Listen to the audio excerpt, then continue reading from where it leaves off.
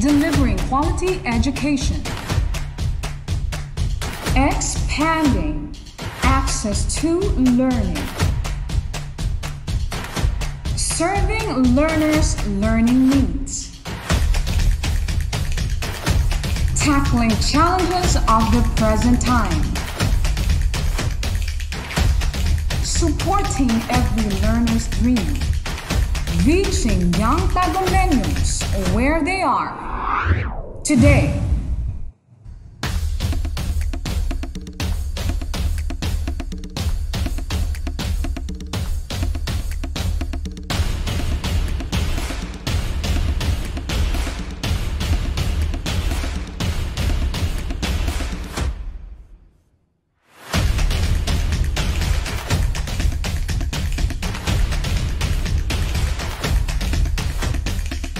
From the music capital of the Philippines, advancing in the challenge of distance learning, bringing you quality education straight to your home.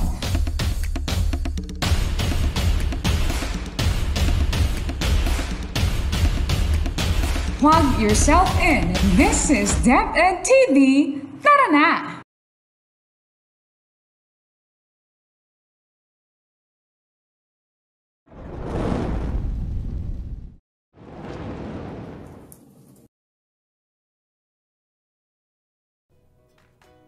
Hello, senior high school students! Welcome back in today's episode of Lantaw, Compre, a television-based instruction of DepEd, Division of Tagum City. Let us fill this great new year by learning new things and having a lot of fun. I am your teacher, J. Clarino, and I will be here to help you acquire the knowledge, skills, and attitudes in the world of food and beverage services. Is your learning material ready? How about your pen and paper? Great! Let's begin a fun and exciting lesson. For this lesson, you are expected to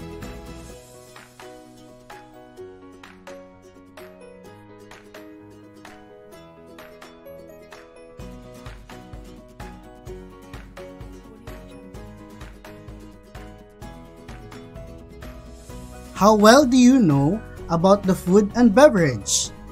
Let us try to find out by answering the following questions. Are you now ready? Let's go! Write the word fact if the statement is true, and write the word bluff if the statement is false. Do not leave any item unanswered. You have 5 seconds for every item to answer. Did I make myself clear? If so, let's start! Statement number 1. The menu is a list of all spoon, fork, glass, and plate that is offered to be used in an establishment such as restaurant, cafe, and bar.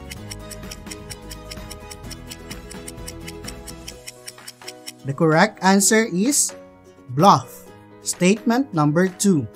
The purpose of studying and making the menu is to improve customer relations and build the image of a certain restaurant.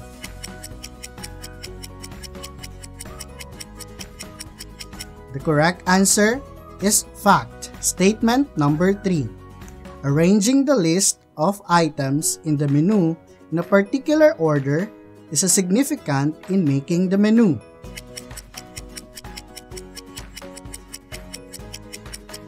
The correct answer is fact. Statement number 4. An appetizer is a typical sweet course that concludes an evening meal. The course usually consists of sweet foods but may include other items.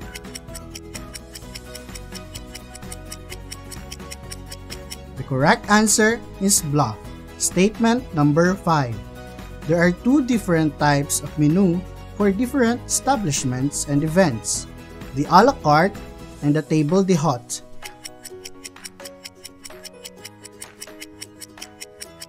The correct answer is fact. Statement number 6. Salads can be based around wide variety of foods including vegetables, fruits and cooked meat, eggs and grains.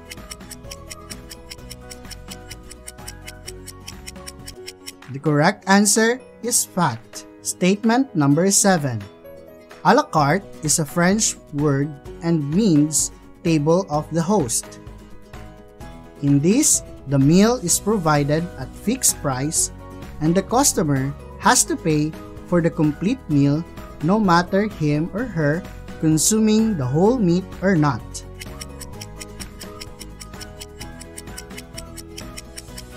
The correct answer is bluff. Statement number 8. Table d'hôte is a French word and means according to the card or customer's order. It's a list of all dishes available in a particular restaurant.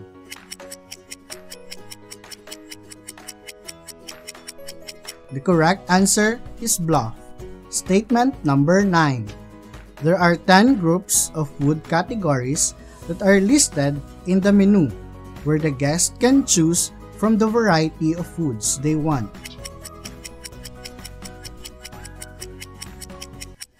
The correct answer is bluff. Statement number 10. The two types of selling techniques are the upselling and suggestive selling. The correct answer is fact. Good job, class! I know you could do it. Welcome once again to Food and Beverage Services, promoting food and beverage products. Do you have any idea about what are the products of food and beverage that need to be promoted? What did you think are the ways of promoting it? What you can see on your screen is a list of all food and drink that is offered in an establishment like restaurant, cafe, and bar. What do we call it? Yes, it is a menu. Why do we need to study the menu? First, to improve customer relations and build the image of the restaurant. A menu may change in terms of variety of foods or prices, especially on items listed but are out of stock and items that are not listed but are available. Second, to have knowledge of your products for sale and help service staff suggest additional side orders and answer questions tactfully. Additionally, you will be able to help those customers who usually do not read the fine prints on the menu and may suggest information from the server. Also, to help waiters make suggestions to those guests on a diet and on a budget. In a restaurant, a menu is a representation of food and beverage offerings. There are two types of menu, the a la carte and table d'hôte. When we say a la carte, this is a French word and means according to the card or customer's order. A list of all the dishes available in a particular restaurant. In this menu, the guest may select separately to compile his or her menu and is required to pay only the food or beverage items ordered. What you can see are samples of this type of menu. Another type of menu is the table d'hôte, which is a French word and means table of the host. In this, the meal is provided at fixed price and the customer has to pay for the complete meal no matter him consuming the whole meal or not. A limited choice may be given to the customer for each course or between courses. To where can this type of menu be available? It is available in banquets, restaurants where buffet lunch and dinner is available, guest houses, flight catering, institutional catering, welfare catering, combo meals in fast food outlets. Here are the samples of the table d'hôte menu.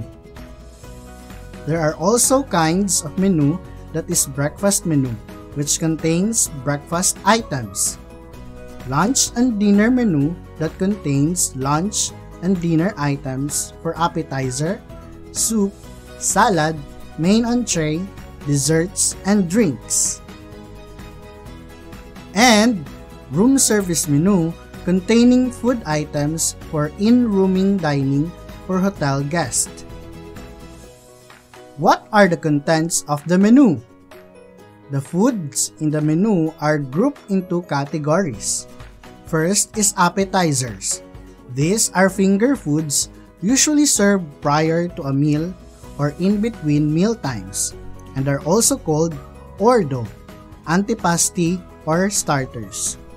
These are some of the appetizers. Second, we have soups. A soup is a primary liquid food generally served warm, but may also serve cold.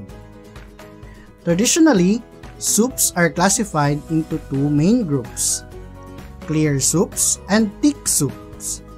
Next is salads.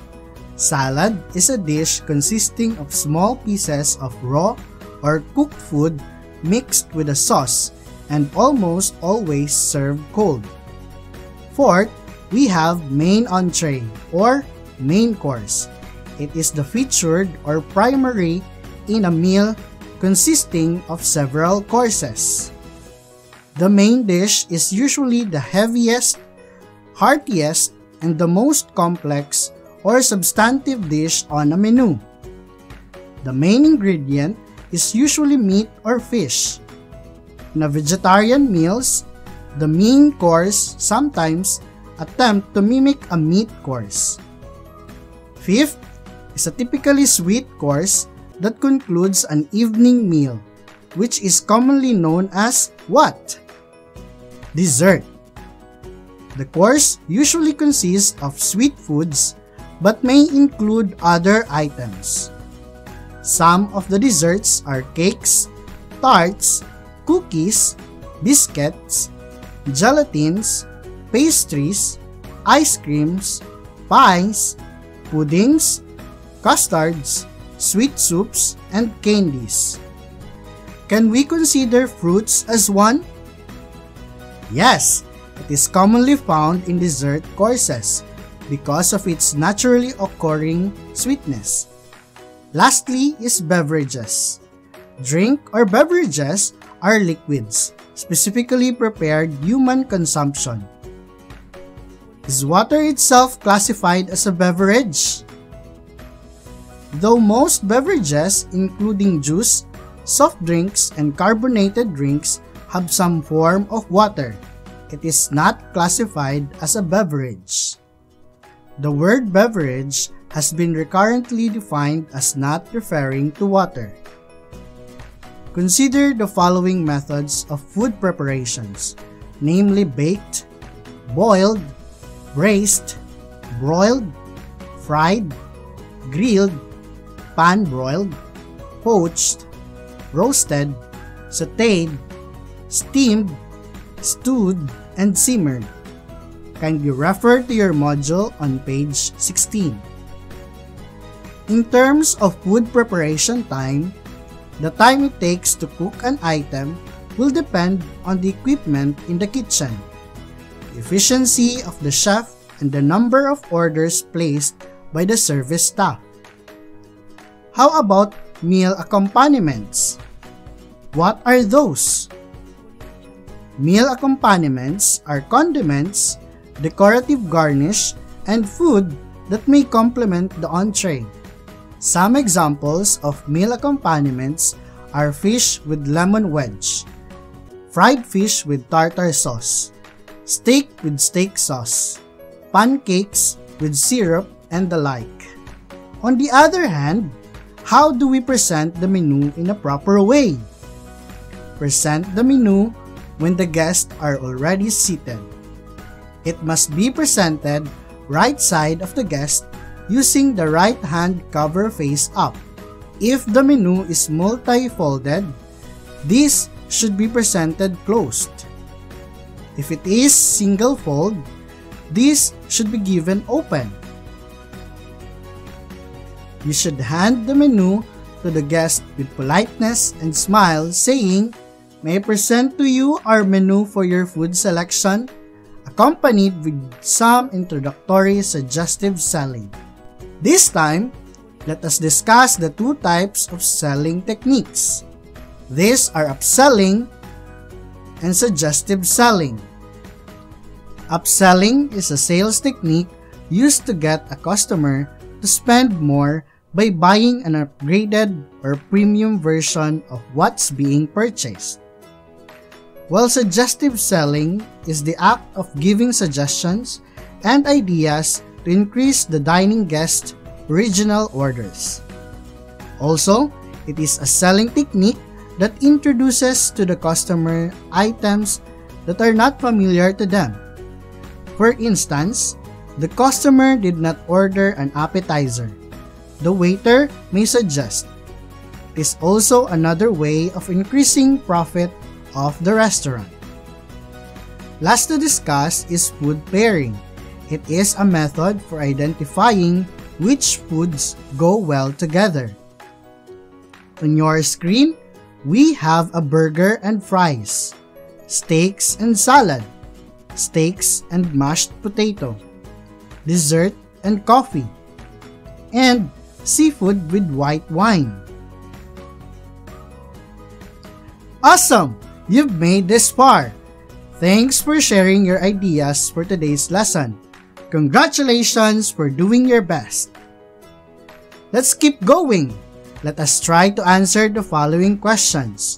Write your answers on a separate sheet of paper. You have 5 seconds to answer. Number 1. Which among the following methods of food preparations are defined accurately? A. Steamed, immersed in enough liquid to cover the food. B. Boiled, cooked uncovered without water, added usually in an oven.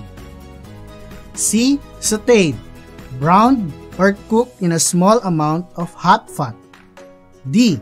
Poached, cooked in steam with or without pressure.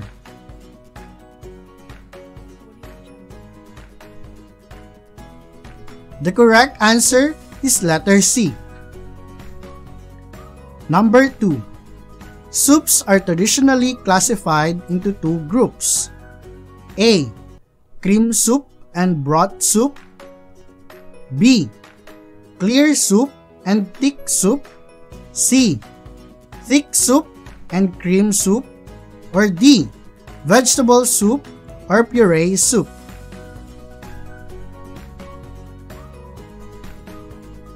The correct answer is letter B. Number 3. Which of the following is not a kind of menu? A. Lunch and dinner menu. B.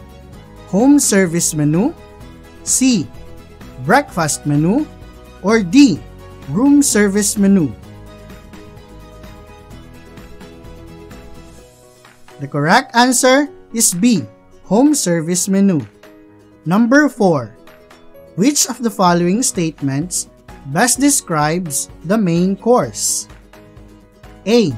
It is usually the heaviest, heartiest, and most complex or substantive dish on a menu. B. It is additionally characterized by boiling solid ingredients in a liquid pot until the flavors are extracted, forming a broth. C. The course usually consists of sweet foods, but may include other items. Or D. The course is served before anything else. The correct answer is A. Number 5. Fruit is also commonly found in dessert courses because of its naturally occurring sweetness. There is a wide variety of desserts in the world's cultures includes the following. Which of these is not included? A. Cakes. B. Candies. C. custard, or D. champagne? The correct answer is D. champagne. Congratulations! I knew you could do it! Now, share your deep thoughts as a food attendant. How important to be knowledgeable of your menu? Write your answers on your FBS notebook. Refer your answers to the rubrics given on page 28. And that concludes our lesson for today. See you again in the next episode of Lantaw Compre, School on Air, through television. I am your teacher broadcaster, J. Clarino. If you encounter any difficulty, please bear in mind that you are not alone in this new, normal education. Keep safe, everyone! Bye-bye!